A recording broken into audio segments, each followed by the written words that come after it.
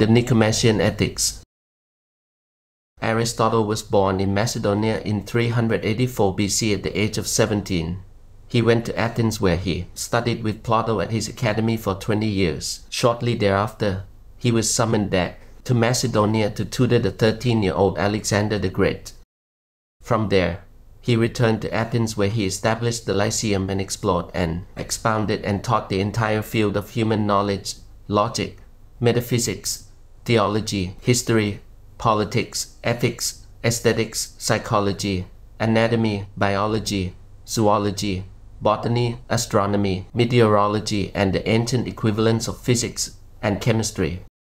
His writings have been extraordinarily influential since ancient times while the Lyceum lived on for some 500 years after its founder's death, as a stimulus, a challenge, an inspiration, and a formative influence on subsequent thought.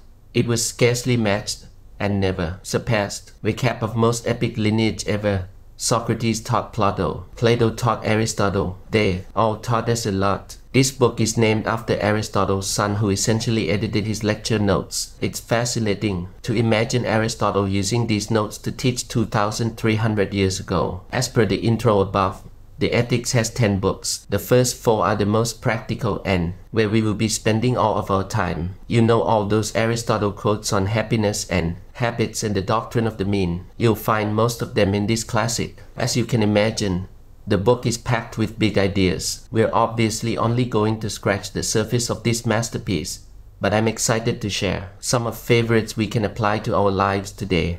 So let's jump straight in. Happiness, that's the ultimate aim, the supreme good that we're all after. In Happier, Tal Ben-Shahar calls this the ultimate currency, but I wish we could interview Aristotle for the podcast so we can ask him to explain what the Greek word we weekly translate as happiness actually means. The word Aristotle uses to capture the ultimate aim of life is not happiness as we use the word. It was the Greek word eudaimonia. Jonathan Barnes, the author of the introduction to this Penguin classic, makes the very strong point that to call a man eudaimon is to say something about how he lives and what he does. The notion of eudaimonia is closely tied, in a way in which the notion of happiness is not to success.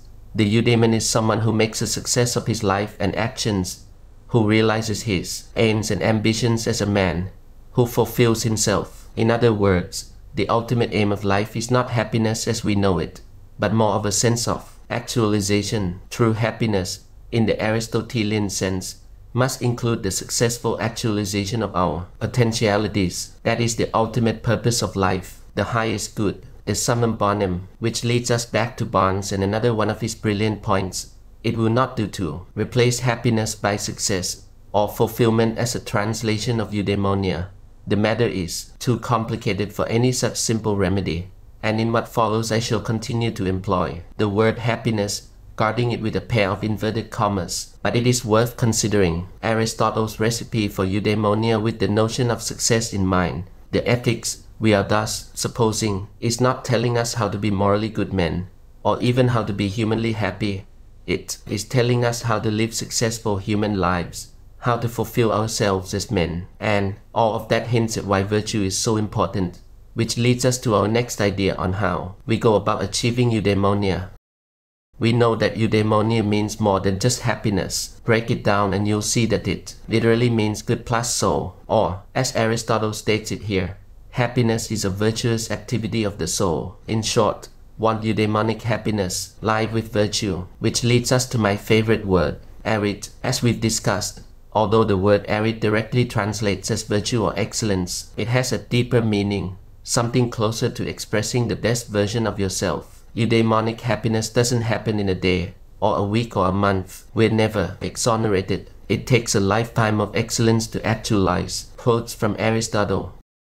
Moral virtues, like crafts, are acquired by practice and habituation. Aristotle. So too it is easy to get angry.